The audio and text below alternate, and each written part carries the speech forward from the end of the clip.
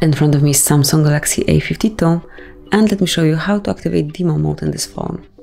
So at first, just open list of all apps, then find and select the settings. Here go to developer options, and under developer mode you will be able to find this option. Smoothly scroll down, click on demo mode, and now you can enable it by using this switcher. Smoothly click on it, and if you would like to show it as well, just tap on show demo mode. And as you can see, it is visible as well.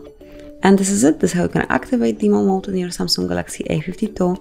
Whenever you would like to switch it off, just unmark this first switcher. And this is it. That will be all. Thank you for watching. Please subscribe our channel and leave the thumbs up.